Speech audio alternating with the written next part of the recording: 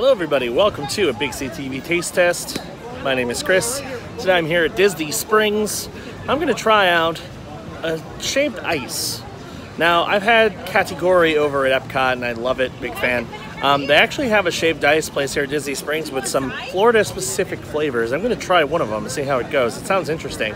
It's at the Florida Snow Company, which is on this little breezeway between the Paddlefish and the Marketplace. So the Paddlefish restaurant's right in front of it.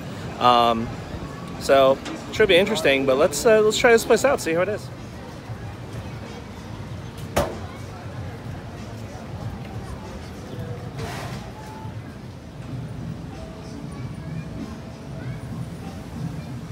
Alright, so the one I got is called Floating Down the Swanee. It's a shaved ice with cola flavored syrup on it, sweetened condensed milk, and strawberry boba balls. So it sounds like an interesting combination of things.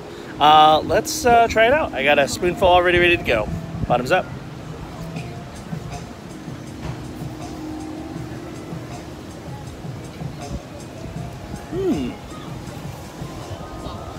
That's really good. There is one problem with it though. I'll try a little more swoop.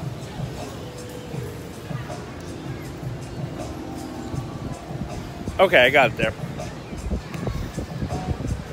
Clearly they were going for more of like a cherry Coke or strawberry Coke kind of thing. The sweetened condensed milk kind of overpowers the cola flavor.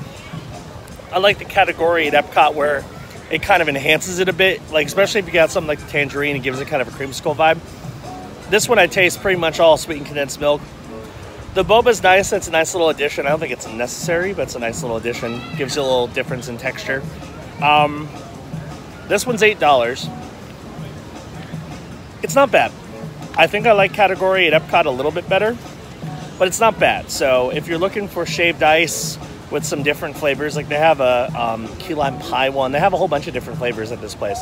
I'd say check it out. It's a pretty decent alternative, although at least this particular one, I think the Category at Epcot is better. So anyway, that's going to do it for this taste test adventure here at Disney Springs. Hope you enjoyed it and look for plenty more throughout the rest of 2018. Bye.